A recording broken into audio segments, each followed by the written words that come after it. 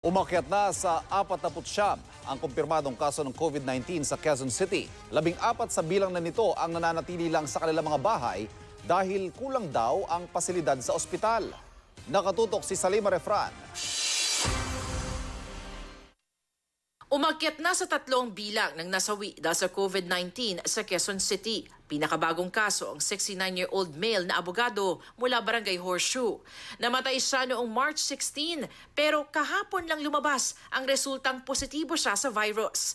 Wala siyang travel history o known exposure. Kasama ang nasawi sa 5 bagong kasong naitala sa lungsod. Taga-Barangay Horseshoe rin ang isa pang nagpositibo, lalaking 55 years old, training officer at nagsisimba sa Green Hills. Positibo rin sa COVID-19 ang isang 33-year-old male call center agent mula Barangay Pansol. Nakasalamuhan niya ang isang COVID patient sa BGC. 2 kaso naman ang nakitang may exposure sa mga ospital na may inaalaga ang COVID-19 patients. Isang 57-year-old businessman mula Barangay Sacred Heart at isang 30-year-old caregiver mula Barangay Batasan. 3 sa mga bagong kaso ang naka-home quarantine, habang isa ang nasa Hope One Hotel, ang quarantine facility ng lungsod.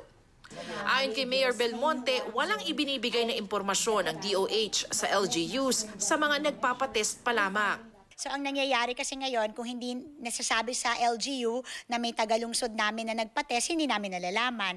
Tapos pinapauwi na lang ng ospital o anumang pasilidad kung saan sila nagpa-test. Tapos nalalaman na lang namin na positive siya pag binigay na sa amin ng DOH ang listahan. So pagpunta namin dun sa mga tahanan, nandun pa yung tao. So nagugulat na lang kami.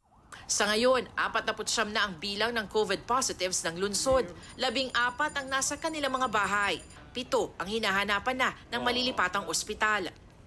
Balak ng LGU na mag-convert ng isang pagamutan para maging COVID-exclusive hospital. Samantala, dahil 3 na ang kaso sa magkaibang mga bahay, inilagay na sa Extreme Enhanced Community Quarantine ang ilang lugar sa Barangay Batasan. Ipinasok na rin sa extreme quarantine ang Barangay Masagana, Bagong Silangan at Ramon Magsaysay dahil nasa mga komunidad na dikit-dikit ang bahay ang mga COVID positive. Nag-set up na ng disinfection tent sa Quezon City General Hospital ang QC-DRRMO habang hinihintay ang ilalagay na sanitation chamber.